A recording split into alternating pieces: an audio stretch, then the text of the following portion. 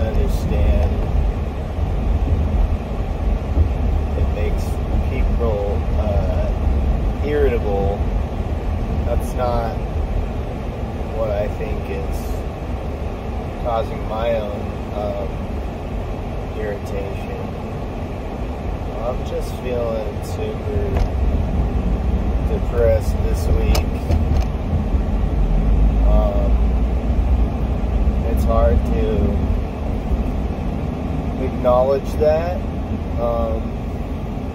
when I know that I don't have anything to be depressed about in comparison to a lot of people in the world who would like to partially own a house and have a job and have a family and have a car, a passion. I'm also realizing that I've not really watered or kept any of my friendships going, and it's totally my fault, and thinking about that makes me feel guilty, and then it makes me think that I don't want my kids to have to deal with that type of thinking either. And I never thought about, I guess, how important the role of a parent was in facilitating friendships, or maybe it was just for me. But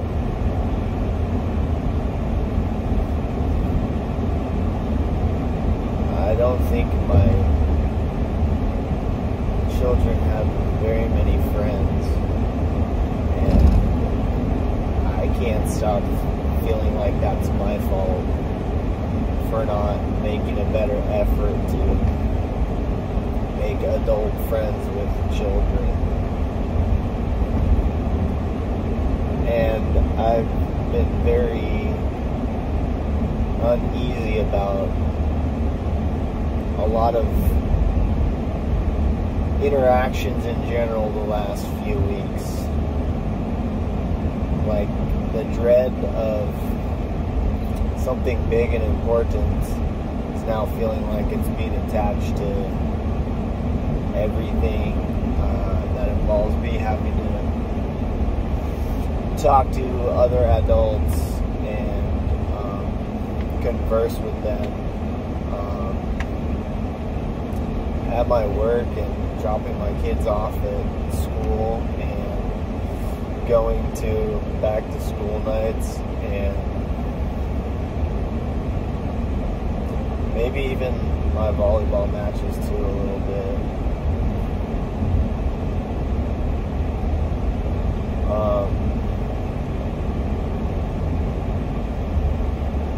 I don't know.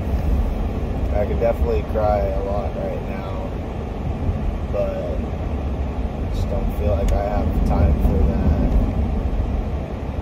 And I was feeling pretty low last week, and talked to my wife about seeing a therapist, but even talking about that makes me feel weak and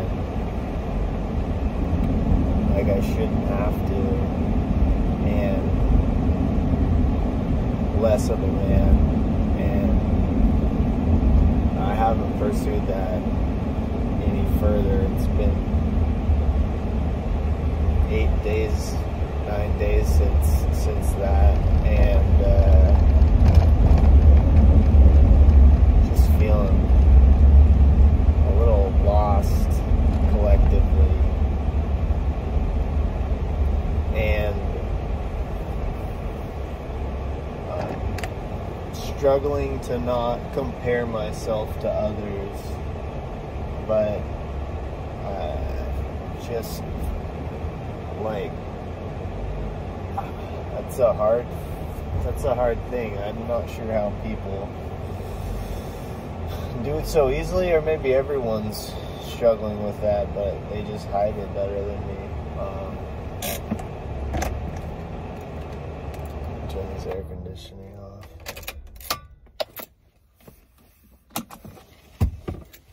Anyways, gotta go inside and clean